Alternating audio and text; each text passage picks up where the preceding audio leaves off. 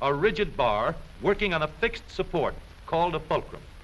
One end of this lever is twice as long as the other. Let's put a 10-pound weight on this end, and now we'll put half as much weight on this end. 5 pounds, balance 10. If we have 25 pounds to lift, we just use a longer lever. The 5 pounds will now balance 5 times as much. Let's raise the lever in the air, change its shape a little, and we have a crank. Or we can add a second lever and have a double crank.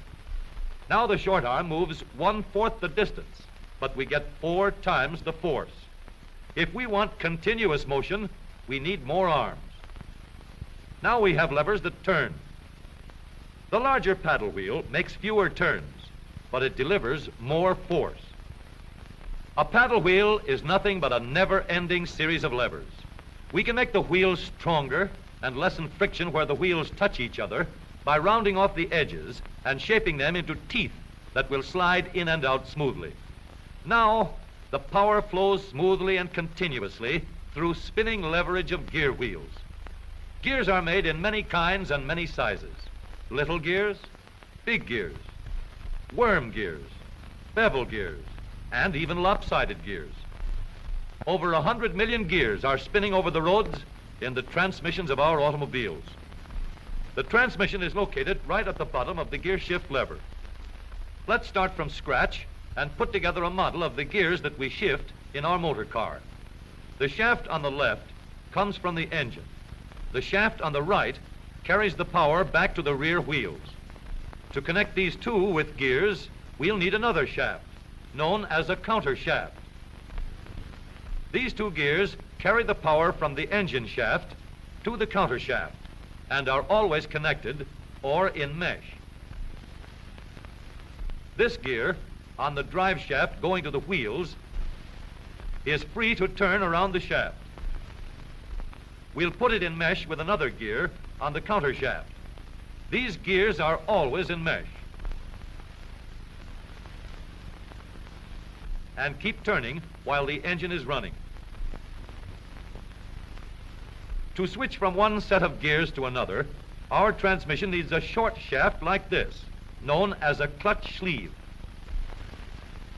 It cannot turn on the drive shaft, but it is free to slide back and forth. On the sleeve, we'll mount a large gear, which we can shift back and forth to mesh with the small gear in the middle of the counter shaft.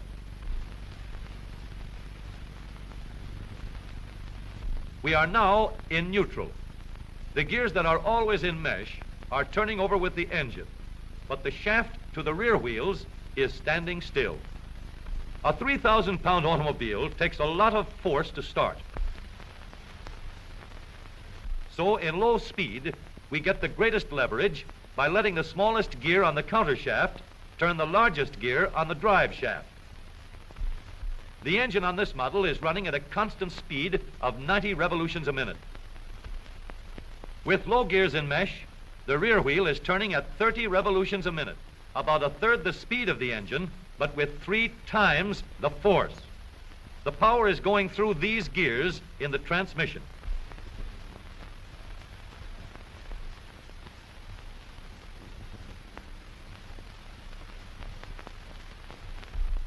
After we've started the car rolling, we want fast pickup. So we shift into second by sliding the sleeve backward to mesh with this gear on the shaft to the rear wheels. The wheel is now turning at 60 revolutions a minute, and the power flows through these gears.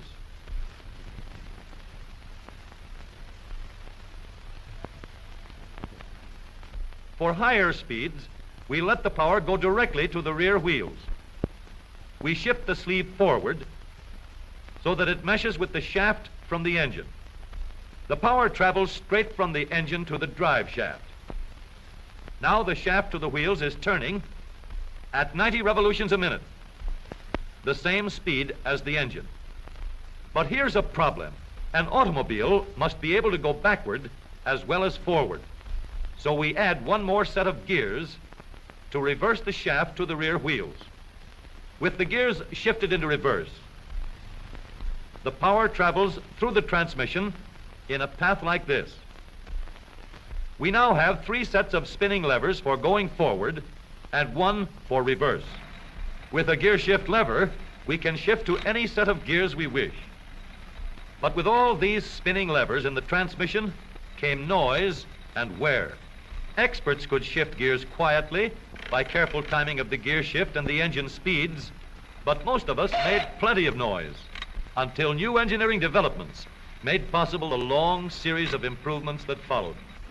When we shifted gears, we got a clash because the gears were not running at the same speed.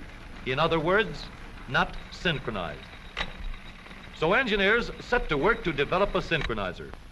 The synchronizer works like a cork twisted into the top of a bottle. The cork will turn until it is so tight that the bottle turns with it. Synchro mesh works the same way. When we shift into second or high, the synchronizer brings the gears to the same speed before they come together. The drums won't let the gears shift unless they are turning at the same speed. When the gears come together, there is no clash, and the shift is made quietly and easily.